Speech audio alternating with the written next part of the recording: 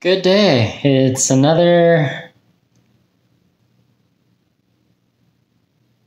long day. And I got a lot of questions this week about this little thing, the Samsung Galaxy Watch Active 2. And a lot of people want to know what's up with that always on display AOD. It came out about, I don't know, 5 years ago. Samsung started using it, the always on display, and Apple, wow, way to go, Apple. You finally came around and you saw the light that a watch should easily tell the time. Well, Samsung and Garmin have been doing it for years, so I'm glad you finally take notice, and so thanks. So let's take a look at always on display and what it does to the battery life. So, always on display, well, it's basically that. Instead of doing this thing or tapping or pushing a button, the always on display is always on. Unless you turn it into movie mode or do not disturb mode or your battery goes really, really dead. I think I have mine on a 15-second delay, so it should dim right about now. So there you go. There's the always on display.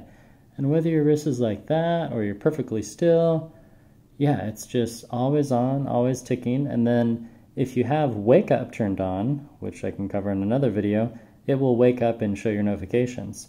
So to get this back on, you just double tap the screen and it's ever so bright.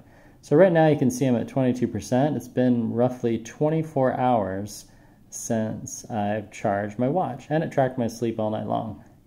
And if you just swipe down, go to settings, there we go, and scroll down, all these things, battery, there we go. So right there, so it's showing me standard 10 hours and 4 minutes. And so I'm good for almost the rest of the day.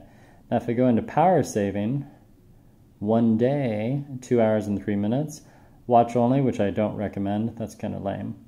Now this is a really cool feature, optimize battery. So this automatically reviews all your settings and lets you know what you're doing wrong if you want to save your battery. Optimize battery. Extend battery life by closing background apps and applying the settings below. Watch always on, off, hourly chime, off, long vibration, off, screen time, out, 10 seconds, NFC, and the list goes on. So I'm breaking lots of rules. I'm so sorry, Samsung. So I'm not going to do any of that. But so if you always do always on, yeah, it eats the battery. Had I not had always on display and maybe the vibration setting to be more notification-y, the battery would probably be at 40 or 50% right now. I've gotten up to 3 days with this battery. The other thing that really sucks the battery, if you tilt the watch just a little bit, you can see the little green blinky light. That means I'm always detecting heart rate. So it's continuously checking my heart rate, and it lets me know this little resting range and minimums and vigorous and went on a walk, 28 minutes, and so on. So that's really eating up the battery. And you can change that, but I actually kind of like it. And then if you scroll down, it gives you your heart health. So I need to stand for another 4 hours today, and so on. And now the cool thing that Apple does not do yet, even on the new Apple Watch 5, it does not detect sleep. So last night, pretty nice, 8 hours and 11 minutes. You're welcome, future self. And 89%, ooh, what is that, A minus, B plus? Awake time, 52, REM, all that fun stuff. You can read this, I'll scroll slowly.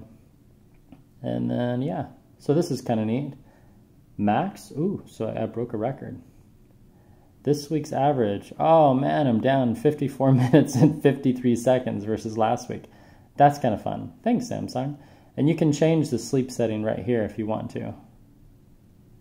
Record REM sleep? Yes, please. Now, you're not going to get REM unless the heart rate's working.